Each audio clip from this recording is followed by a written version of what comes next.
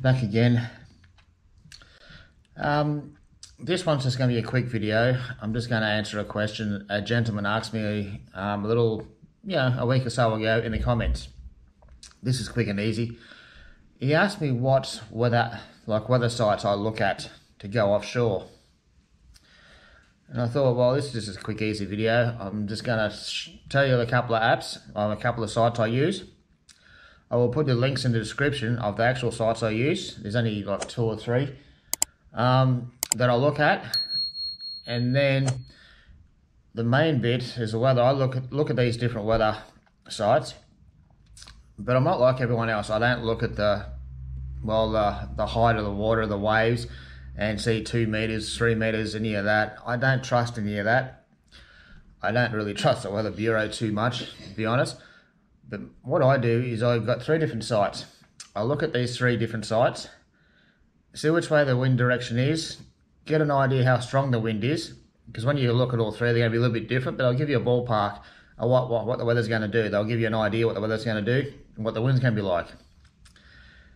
And then what I actually do is just use my eyes. These things that used to work really well, not bad at the moment. Distance are good. And I've picked a tree out. Every time I move to a different house, I find I like the biggest gum tree, or it's usually a gum tree I can find.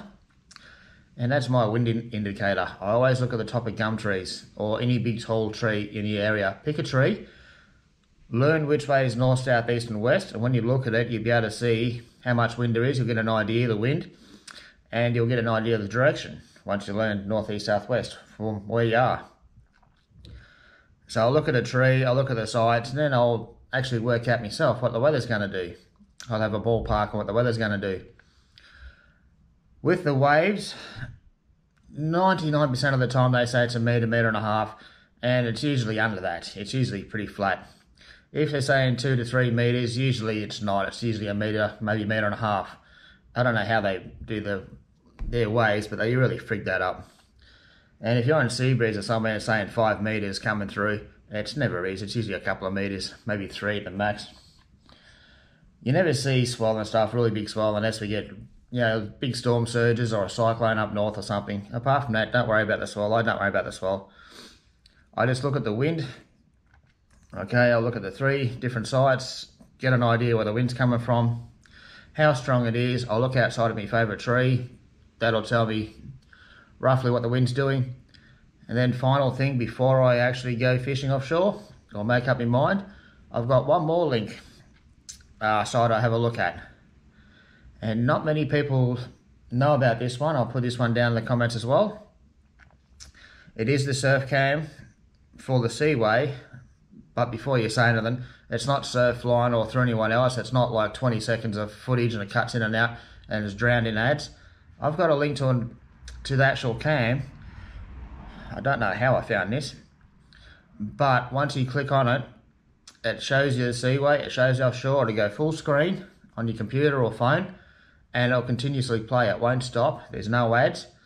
So once I get an idea what the weather's doing, get an idea of the tides, because I always look at the tides as well for the Seaway, because you want to know what the tide is when you're going in and out and how big the swell is. But to judge the swell and the Seaway, I'll look at this cam.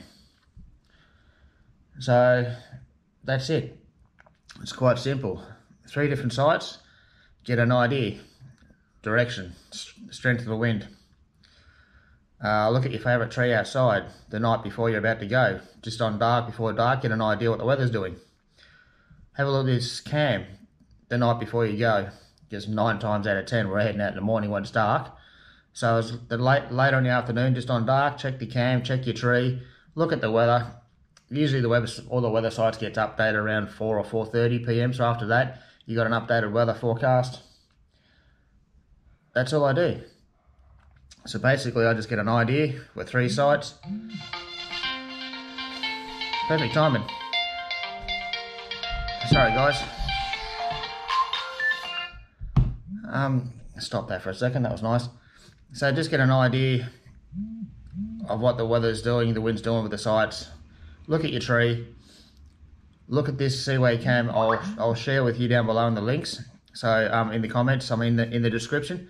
So guys, just in the description, you'll see 3 or 4 different websites I actually use, plus the cam that not many people know about. Check that out and just make up your own mind. That's it. That's all I do. Okay, I don't listen to everyone else. I don't listen to all the disaster like massive swells and all these high winds and all this BS. Just have a look at the sites, put a little plan together, think about it yourself, have a look at your tree, have a look at the cam, make up your own mind. And you're better off just doing that. Anyway, that was a quick little video. I hope it helps. I hope the links down below help you. And good luck guys in your next adventure. See you next week.